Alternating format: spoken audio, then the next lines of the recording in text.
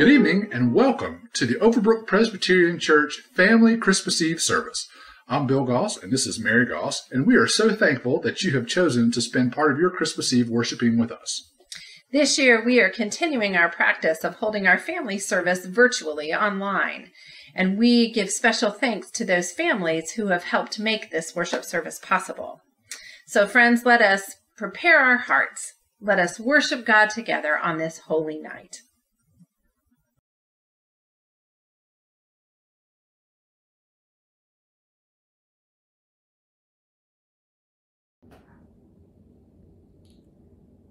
Hi, church.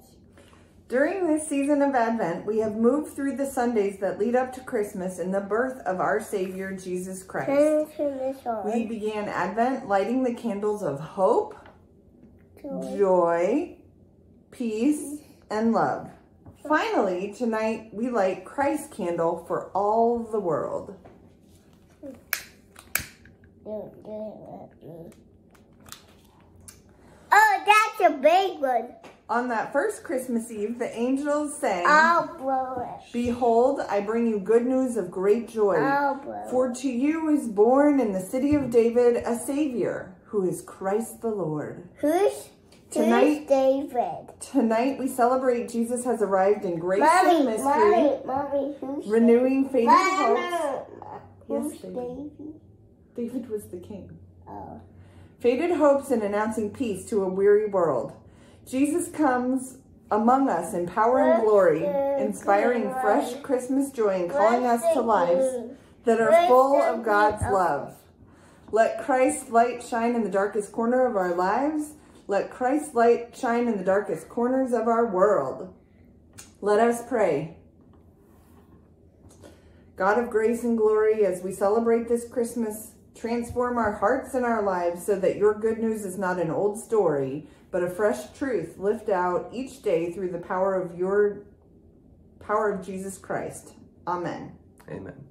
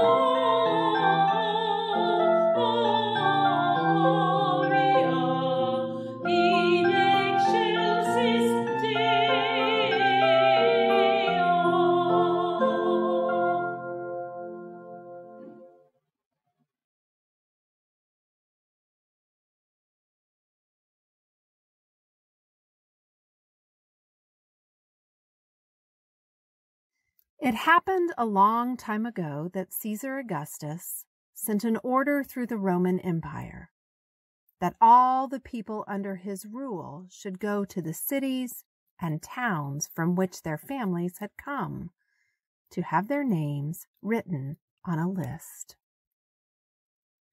Because Joseph and Mary were from the family of David, they went from Nazareth to Bethlehem. After a long journey, Mary and Joseph came to Bethlehem and found the city full of people who, like themselves, had come to be counted. They looked for a place to stay, but there was no room for them in the inn. No one in the busy city knew that Mary was soon to be the mother of the Lord of all the earth. The best they could do was to go to a stable where the cows and other animals were kept. That night, the stable became a holy place. The Savior of the world was born. Mary held the promised child in her arms, and her heart was filled with love. This tiny child was the Son of God. Joseph put some soft hay in the manger, the feed box for the cows, and he laid the baby Jesus there to sleep. On that same night, there were shepherds tending their sheep in a field near Bethlehem. And an angel of the Lord appeared to them, and the glory of the Lord shone around them, and they were filled with fear. And the angel said to them, "Do not be afraid, for behold, I bring you good news of great joy for all people.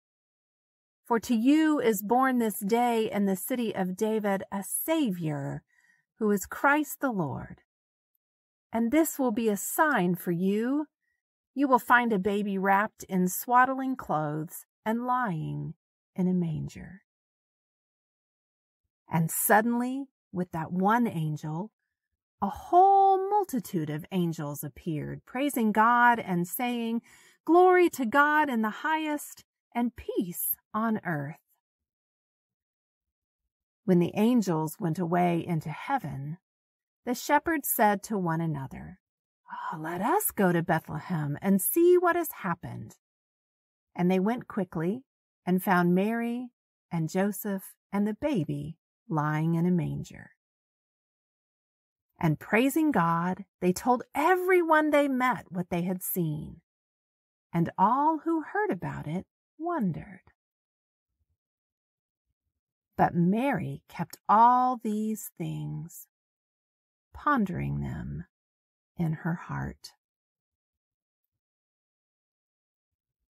Now, in a country far away in the east lived some very wise ones who studied the stars.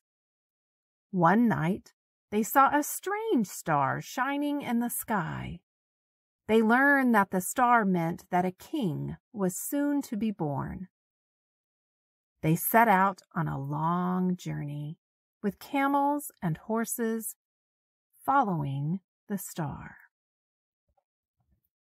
When they arrived in Jerusalem, they asked, "Where is the new baby king, the King of the Jews? For we have seen his star in the east, and we have come to worship him." King Herod was troubled. He called his chief priests and scribes together and asked them where the Christ child would be born. And they told him, "In Bethlehem of Judea, according to the prophets."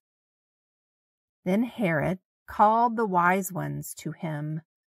He told them to go to Bethlehem, saying, "Go and search for the young child, and when you have found him, tell me, so that I may come and worship him also." When they had heard the king, they left. And the star which they saw in the east went before them until it came and stood over the place where the young child was.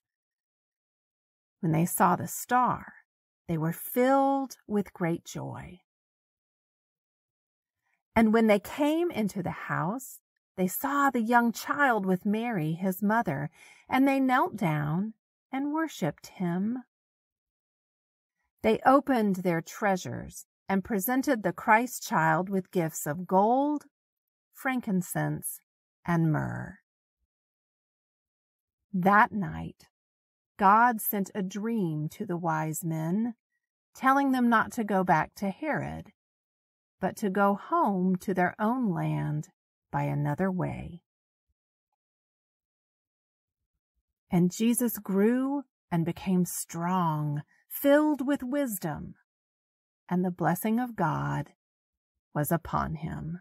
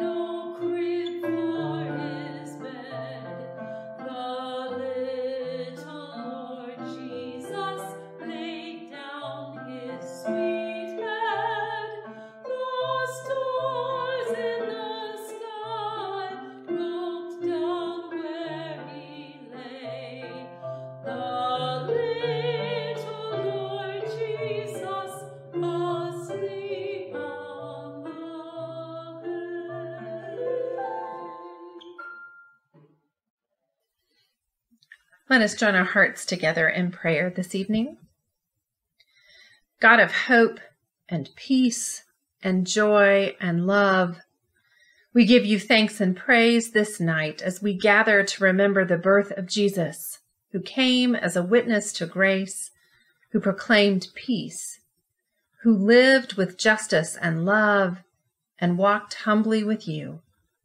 On this holy night, we give thanks for opportunities offered by that grace, for tender moments shared, physically and emotionally warm homes to sleep, for the shoulder to lean on, friends to celebrate with you, for the ability to play safely in one's yard, for the ability to laugh and cry and communicate with each other, for reunions 2 years in the making.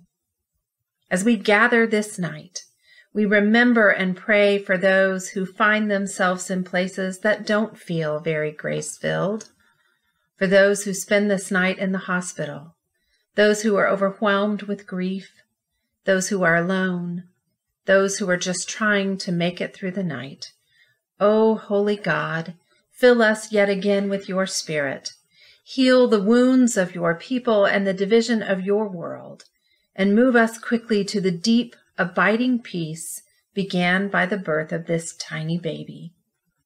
Above all, on this night, we give thanks that you break into our world over and over again and remind us of the power of love that will never be extinguished, even though the world tries.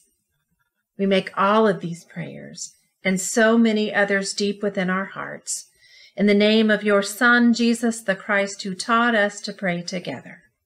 Our Father, who art in heaven, hallowed be thy name. Thy kingdom come, thy will be done, on earth as it is in heaven. Give us this day our daily bread, and forgive us our debts, as we forgive our debtors.